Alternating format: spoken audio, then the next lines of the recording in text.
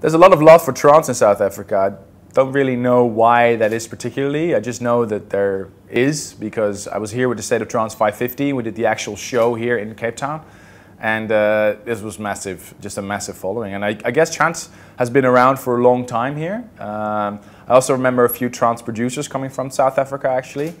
Remember something, of course, Protoculture, Nate is really, really popular. Roger Good, I think, did a track back in the day, which did really well. And that sort of sparked the scene a little bit. And I think also the internet has meant a great deal for trance here in South Africa, because a lot of people listen to my radio show, State of Trance, every week through the internet and on local radio, because my radio show is actually here being broadcasted in South Africa as well.